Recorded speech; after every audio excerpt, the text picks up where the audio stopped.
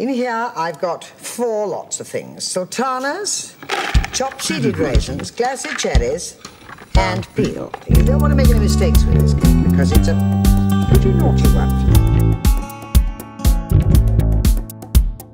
Bunbury is a tasteful town beside a syrup sea, where sponge cake fish and waffle whales disport themselves in glee. Sultanas? Bunbury streets are good to eat, of that make no mistake.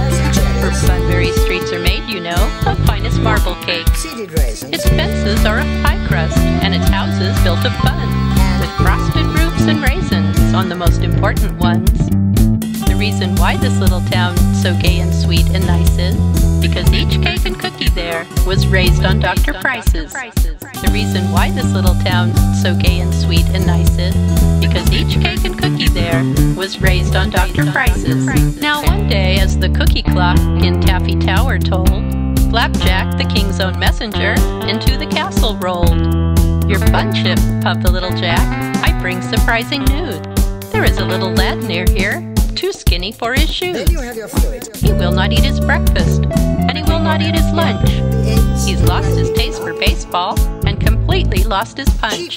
What spluttered Hunbun, pushing back his sparkling candy crown? My dog, ho, fetch my cane, I'll catch a train to town. And when his cane and dog were fetched, he hopped aboard the train. And in a way I scarce can guess, and even less explain, arrived at little Billy's house, he found the boy at tea. Hello, cried Hunbun, howdy-do, and likewise, howdy-dee. The reason why this little town so gay and sweet and nice is because each cake and cookie there was raised on Dr. Price's. The reason why this little town so gay and sweet and nice is because each cake and cookie there was raised on Dr. Price's. On the other hand, we do want one piece of decent cake in the air. This is a few walnuts going in.